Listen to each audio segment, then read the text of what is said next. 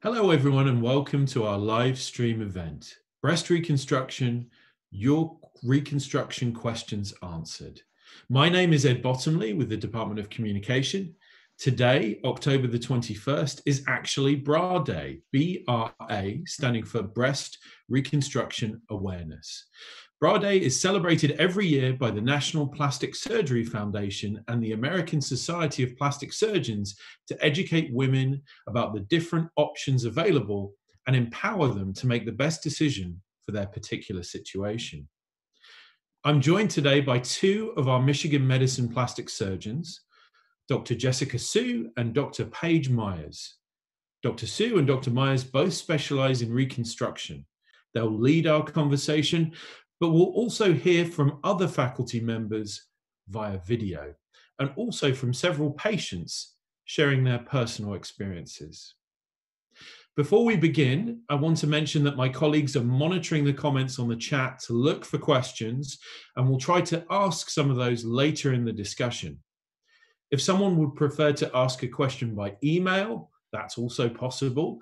They should write to ask-mishmed@med.umich.edu. One more time with that email address, that's ask-mishmed@med.umich.edu. We'll be monitoring that inbox throughout the chat. The chat itself will last about 45 minutes to an hour, and a recording will be available afterward. We're also planning a follow-up story on our health blog site, which we'll link to from the Michigan Medicine social media channels next week. Dr. Sue, Dr. Myers, thank you so much for joining us today. Thank you so much for the introduction. Thank you, Ed. I know we're really excited to be here too. Yeah, it's great to have both of you on here. And with that, I'd like to start with a video of Dr. Momo, one of the plastic surgeons at Michigan Medicine. And that person will be introducing breast reconstruction at Michigan Medicine. If Dr. Sue, if you could give an intro, I don't know if I gave that intro for you. You did, but that's okay. So Dr. Momo is one of our plastic surgeons here at Michigan Medicine, and he has a video to just discuss the general topic of breast reconstruction. So we'll start with that to kick off this live Facebook event.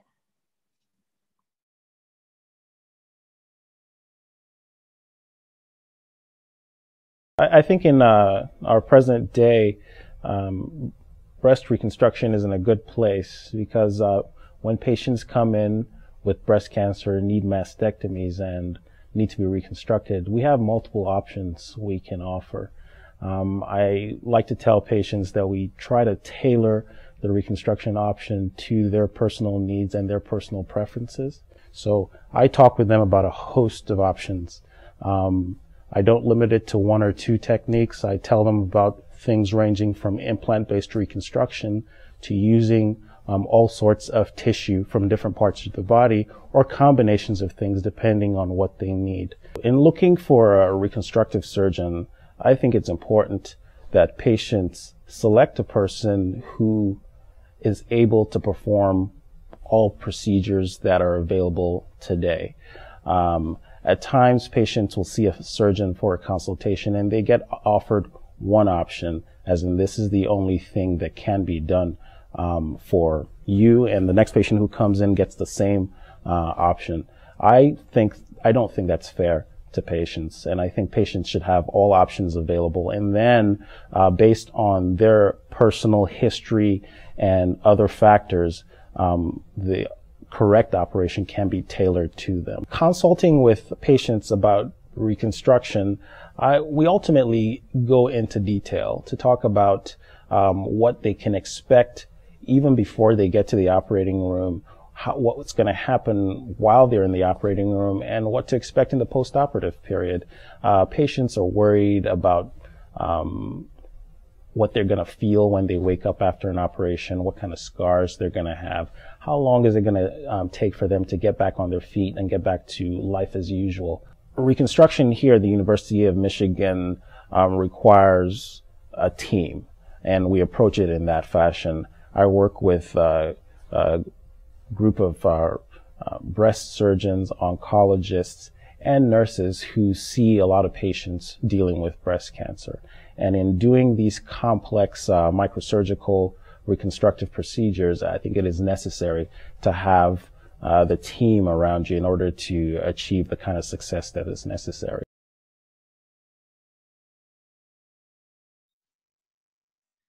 So that was our video with Dr. Momo. And before we move on to our next one, Dr. Myers, I wanted to push to you and ask you a little bit about Bra Day. Sure. As you mentioned, Bra Day stands for Breast Reconstruction Awareness Day, and it was actually first held in 2012 under the leadership of the American Society of Plastic Surgeons, and now partnering with the Plastic Surgery Foundation. Now encompasses over 38 countries. Breast Reconstruction Awareness Day advocates for the rights of patients to be made aware of their options at the time of diagnosis and be provided access to a plastic surgeon to further discuss those options. If you've seen the logo for Breast Reconstruction Awareness Day, it's a pink ribbon with a closed loop at the bottom to symbolize closing the loop on breast cancer, since reconstruction comes after a woman has been diagnosed and successfully treated. This day, today that we're celebrating, will recognize the many faces of breast cancer and the unique journey that each patient endures. Many women are distraught by the news that they have breast cancer and feel alone. This special day will ensure that they are not alone. Our role as plastic surgeons is to make sure that the patient knows all of her reconstructive options before her cancer is treated and removed, to give her the best options for fulfilling a life beyond breast cancer. The bravery of each woman diagnosed with breast cancer will be strongly acknowledged today and every day. Although women have different journeys, they'll never feel alone learning their breast reconstruction options. Thank you so much for that, Dr. Myers. That was incredibly powerful and a really important explanation. I think it's fantastic that us three are able to convene on today of all days, and I really appreciate that. Next up, we are going to watch a video on implant reconstruction with Dr. Theodore Kung. Hello there, my name is Theodore Kung and I'm one of the plastic surgeons at Michigan Medicine. And I'm very excited to be part of Breast Reconstruction Awareness Day. Breast reconstruction is actually a very big part of my practice, and today I'm here to introduce to you one of the most common options for breast reconstruction, which is implant-based reconstruction. There are many advantages of implant-based breast reconstruction, and these include the fact that implant-based reconstruction can often be shorter in duration, particularly when you compare these operations to autologous reconstruction options. Another advantage is that there's no additional donor site, meaning that the surgical site is limited to the chest. If you're considering implant-based breast reconstruction, there are several important issues to talk about with your plastic surgeon. For example, often a tissue expander can be placed first to expand the breast envelope, and this may actually allow a patient to increase the size of the reconstructed breast. Other issues, such as the placement of the implant above the pec muscle or below the pec muscle, or the use of a silicone implant versus a saline implant, are very critical to the decision-making process. If you are considering breast reconstruction, I encourage you to reach out to a board-certified plastic surgeon to have a full discussion of all of your options, including implant-based reconstruction. Thank you so much for watching out. That was our implant reconstruction video. And at this point, I'd like to push to both you, Dr. Sue and Dr. Myers. What are the typical questions that you guys see with regards to implant reconstruction? One question that women often have is, how often do my implants, if I get them, how often do my implants need to be changed? And I think that a long time ago, there was a thing about changing your implants every 10 years or every 5 years. And with our current implants, there's actually no timeline for changing them. We only recommend changing them if there's a problem such as rupture or causing any other issues. Another question a lot of people have, especially those of us who lived through the 80s and 90s, are whether or not silicone implants are safe. I would say that the silicone implants that we use now are extremely safe. The FDA does recommend that after an implant is placed, for either augmentation or for reconstruction, that a MRI is performed 3 years after placement to evaluate for rupture, and then every 5 years after that. Thank you. Anything to add, Dr. Myers?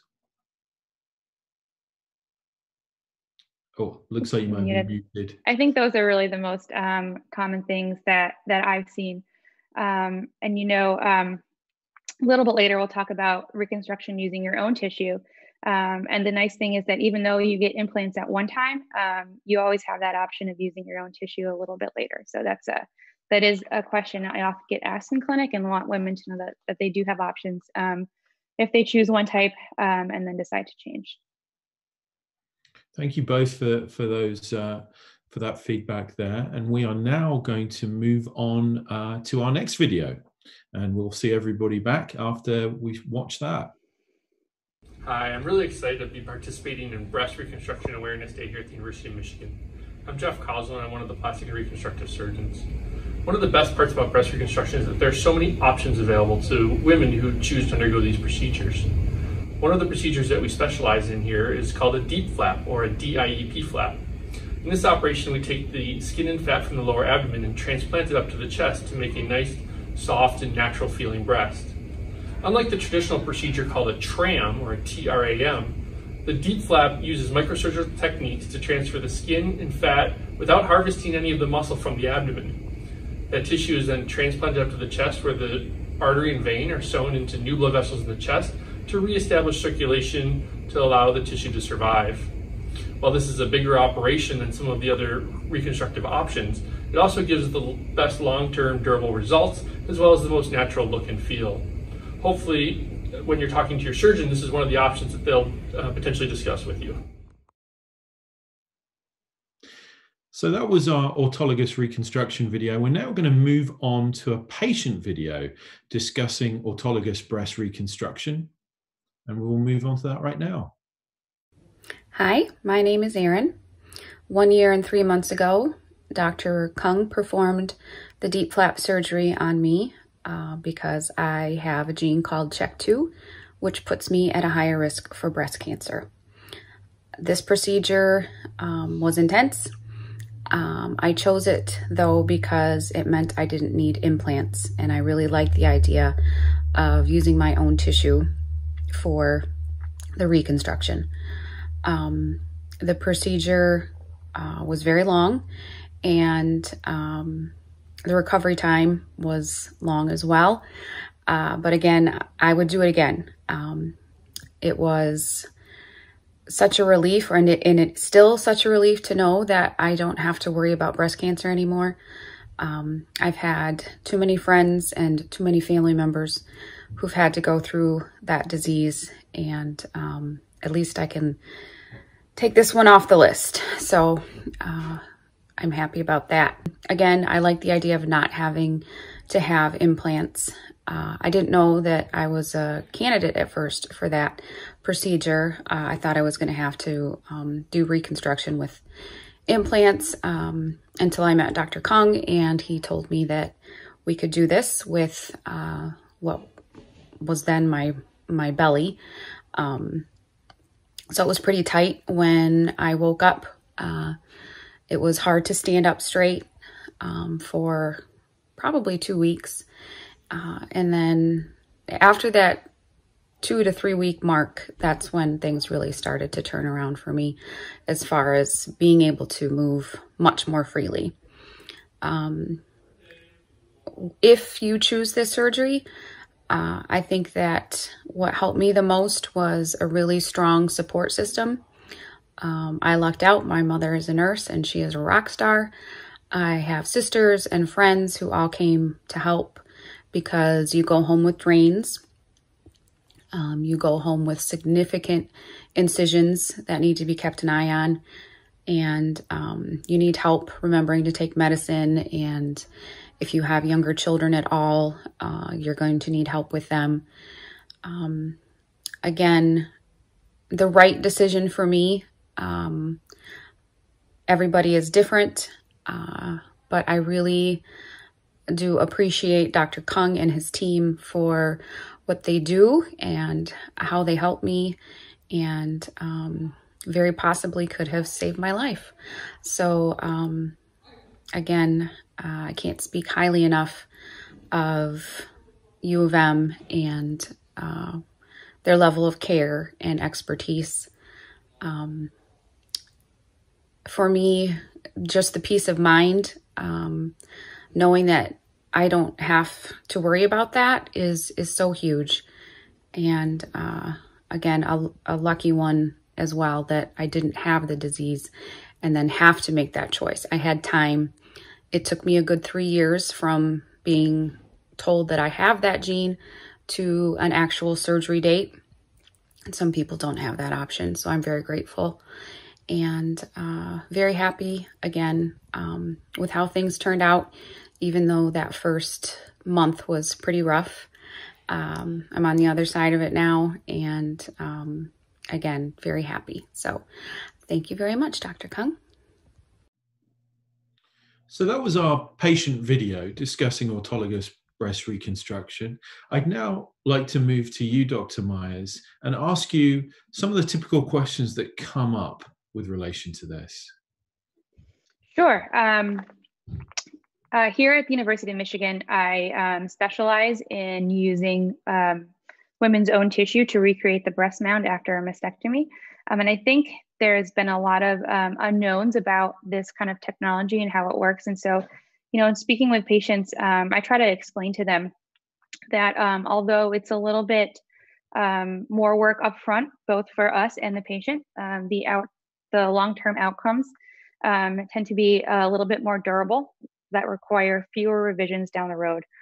So generally these surgeries tend to be a little bit longer. There's initially a slight higher complication rate.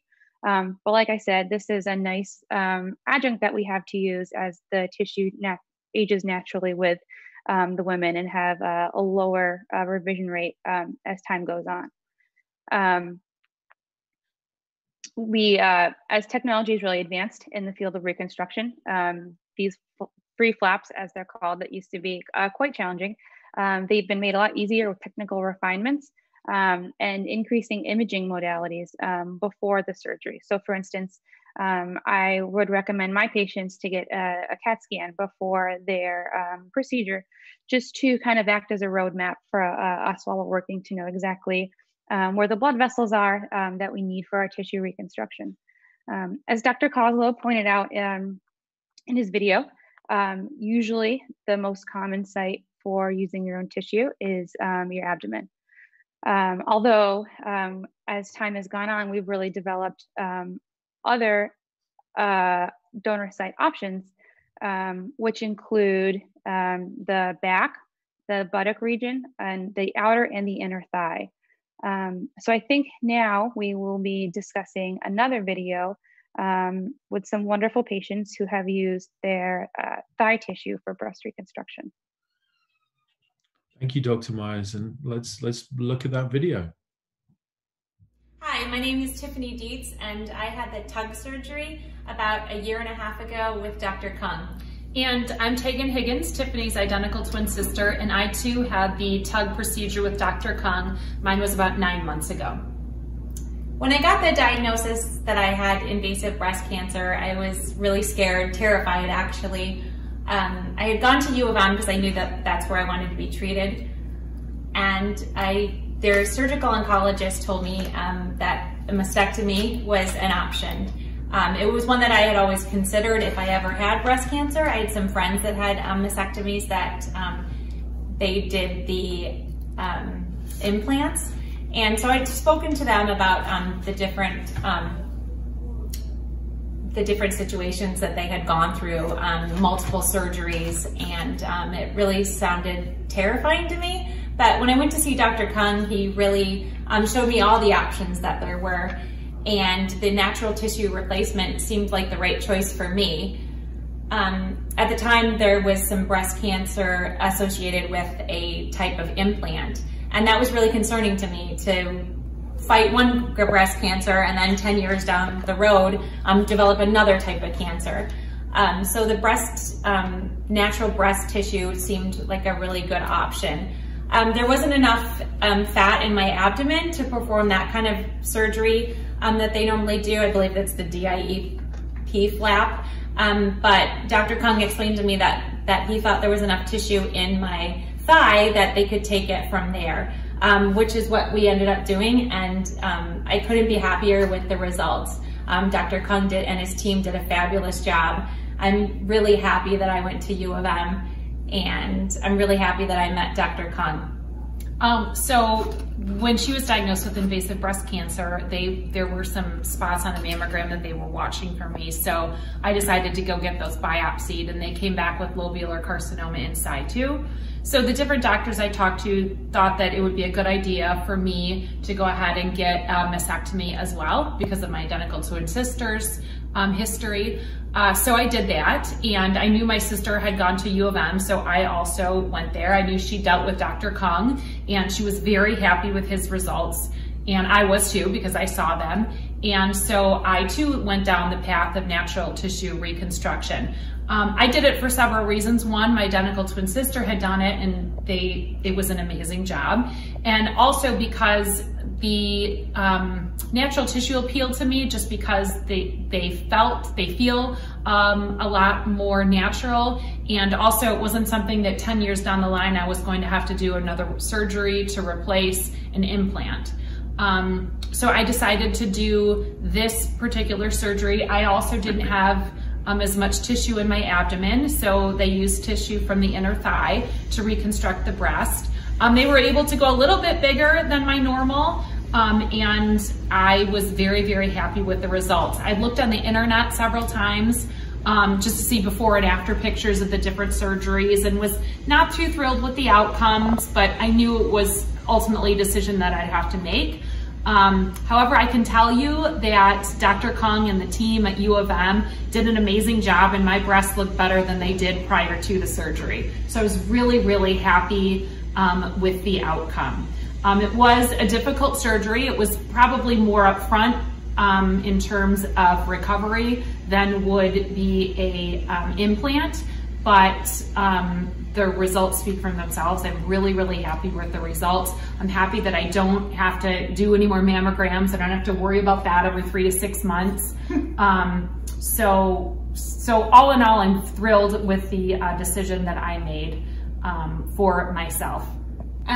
If you're thinking about this type of surgery, some things I can tell you. Going into it, I did yoga before, but I really amped up my yoga. And I really feel like that helped me with strength and conditioning. I would say one thing is after surgery, get up and get moving. Don't move a lot.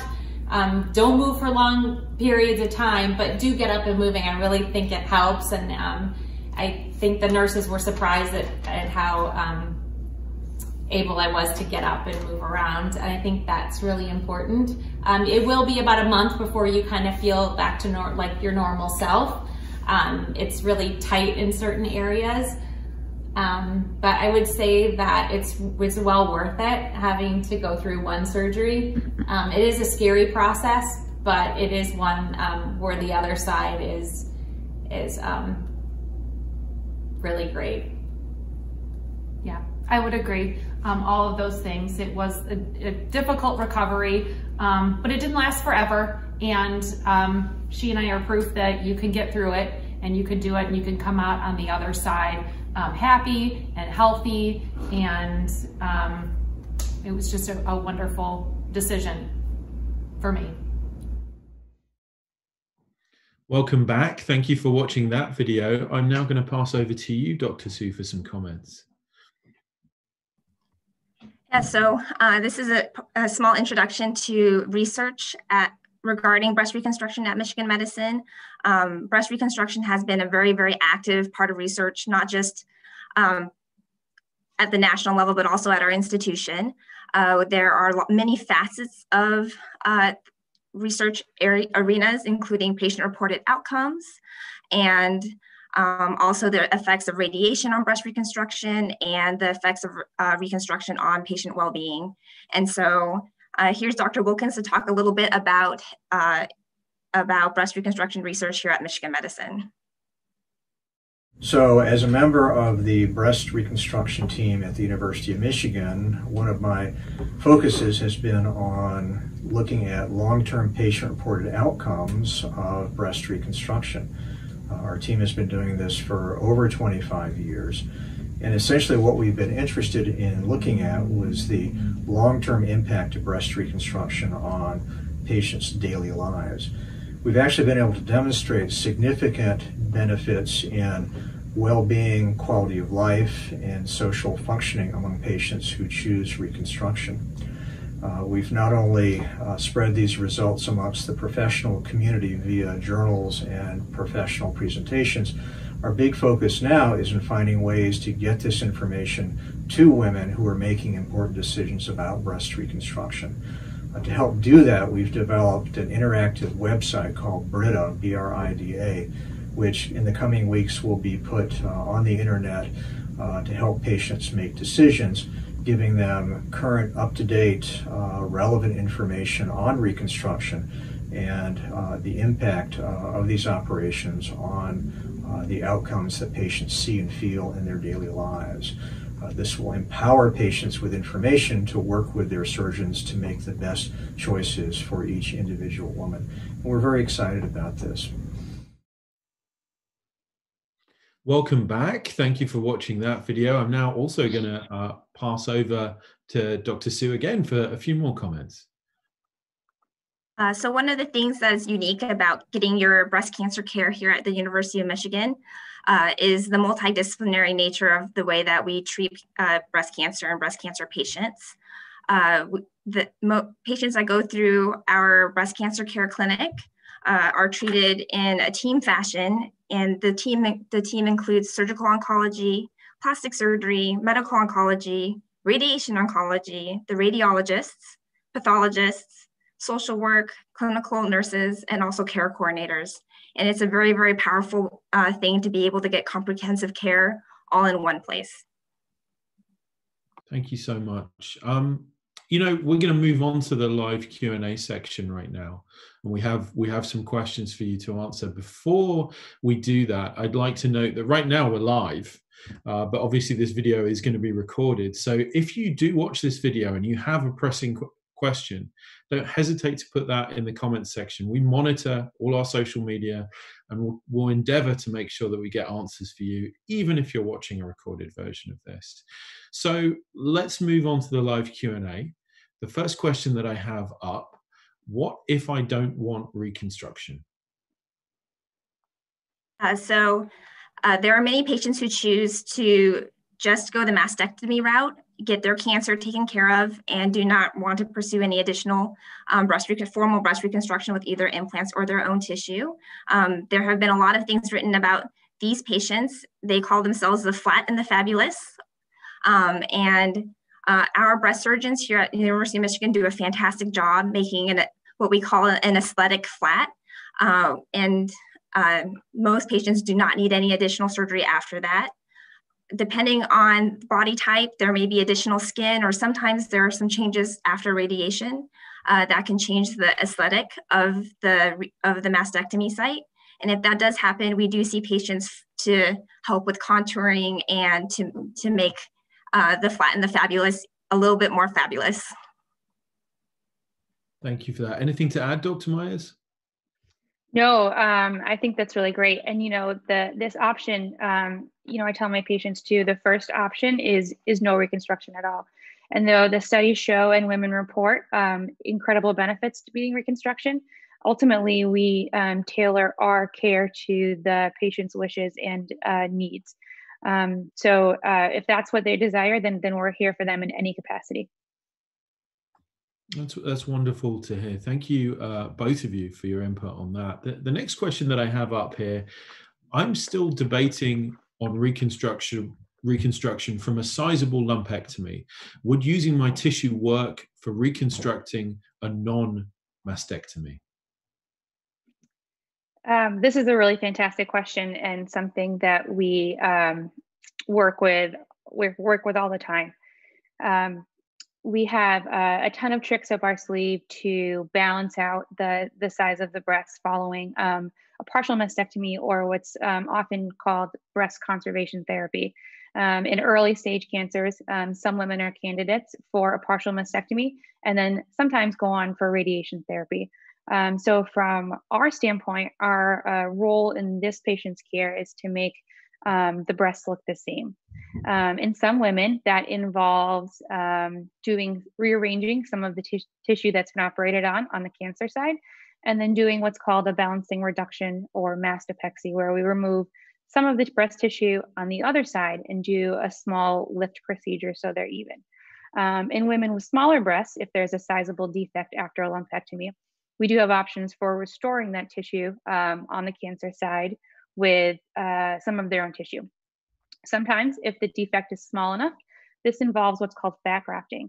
And that's essentially where we use liposuction and remove fat from sometimes the abdomen or thighs or hips or wherever there's a little extra, and inject that to fill the cavity that's been created from the lumpectomy. If it's a little bit bigger and requires some more skin or more sizable tissue, we do have options for rotating tissue from the back over to fill that defect, or in some cases, we do perform free flaps, using your belly or using your thighs for these partial mastectomy defects. Like I said, this is sometimes referred to as oncoplastic surgery, as it kind of involves the cancer surgeon from the oncology standpoint, us as plastic surgeons. But working together, we recreate the breast after a lumpectomy to make it look like the other side, or like I said, work on the other side to make it look like the side that's been treated already. So we do have a lot of options out there for women that need it.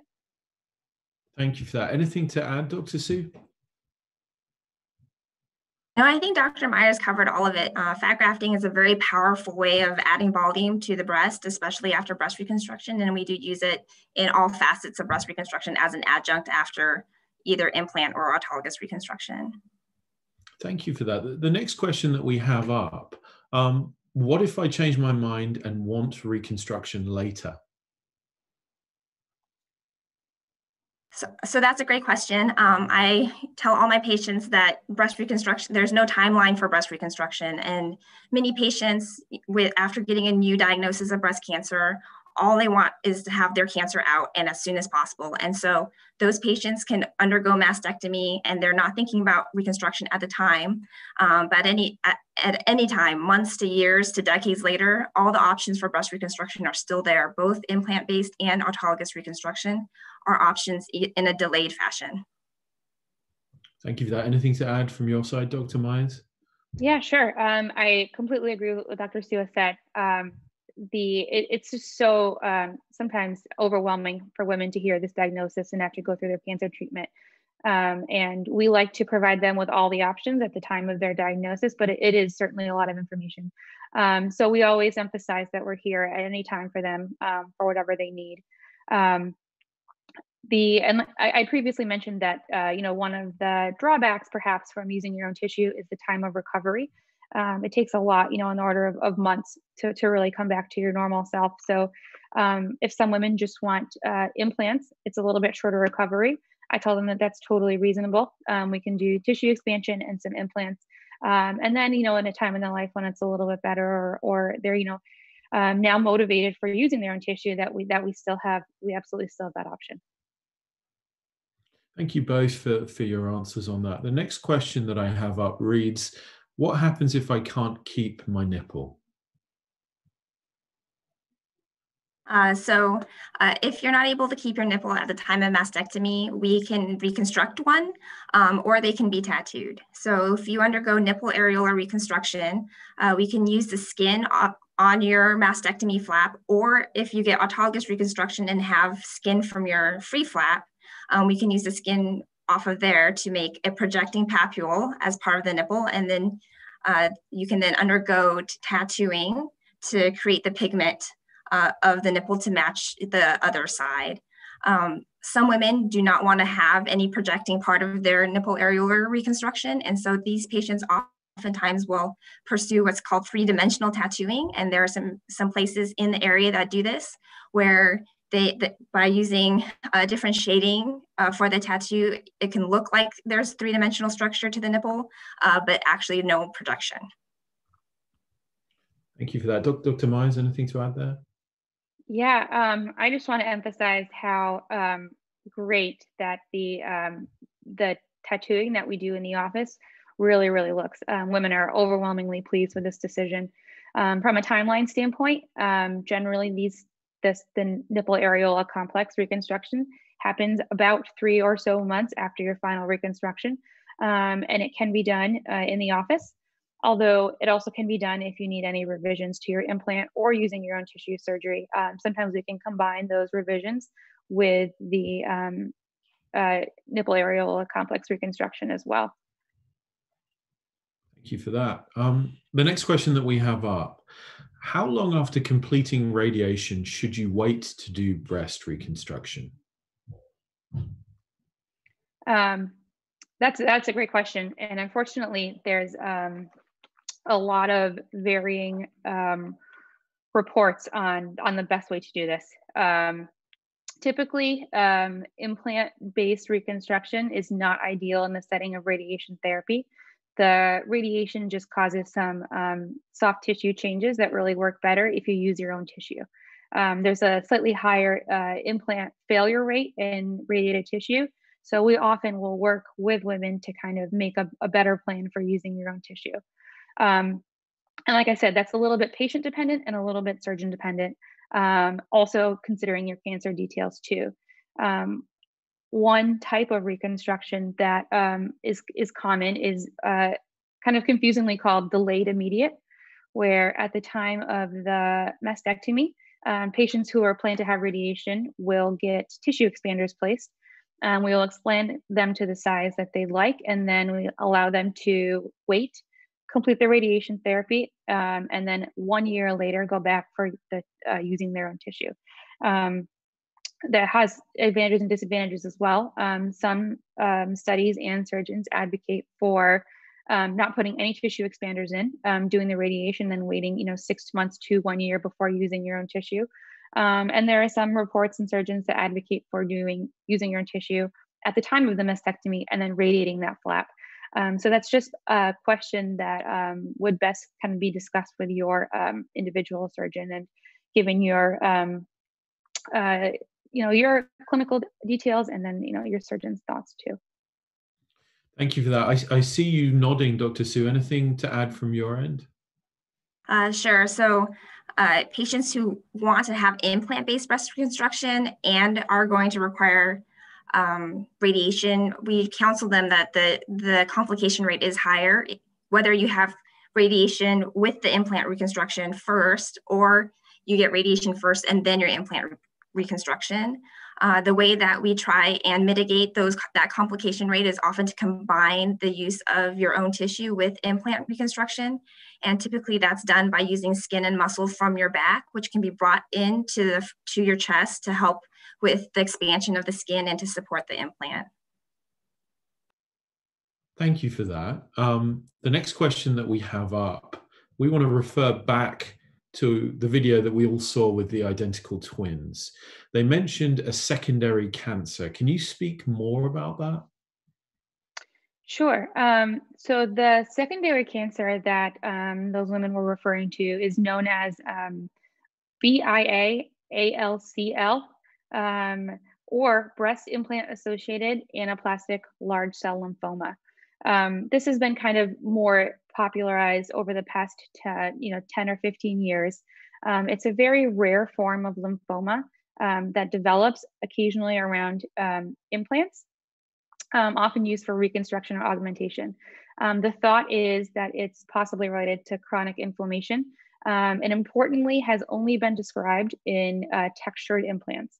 So as mentioned, the options for implant-based reconstruction are smooth or textured. And so this rare and not very serious type of lymphoma is only been described in textured implants.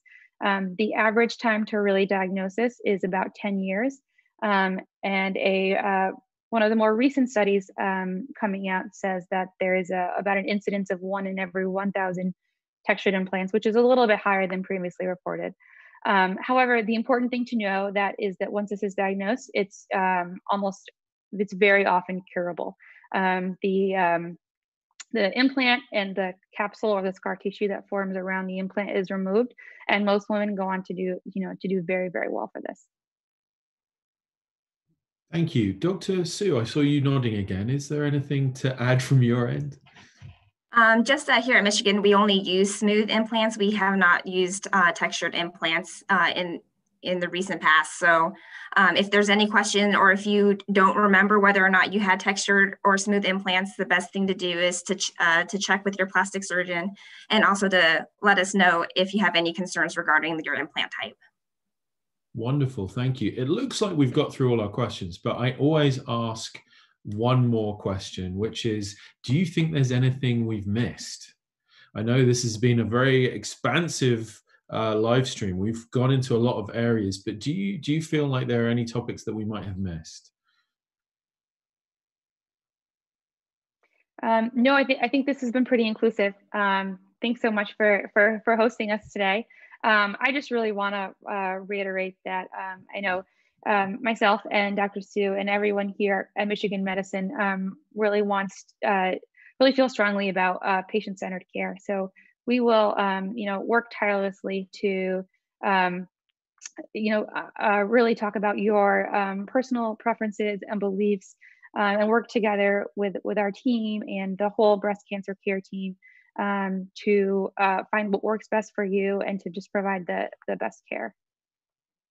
Thank you for that, Dr. Myers. Dr. Sue, anything to add? I think Dr. Myers and I are both very, very happy to be here and be part of this, and to be able to get the voice out about breast reconstruction awareness. And we both thank everybody for their time and contributing the videos, especially our patients who are willing to share their reconstructive journeys with us and with our audience. It's a very personal thing, but I think it is very helpful for the folks out there to hear what somebody actually goes through when they undergo breast reconstruction. Thank you. I'd echo that. I thought those videos were very helpful indeed. Again, this presentation has been recorded. It will be available to view and share through the Michigan Medicine YouTube channel. We're also working on a follow-up blog post, which will be published on the Michigan Health blog next week. So if you follow the Michigan Medicine social media channels, you'll see that blog will be posted up there. Finally, we really want to thank you for spending time with us. Dr. Sue, Dr. Myers, it's been an absolute pleasure. Thank you very much. Thank you.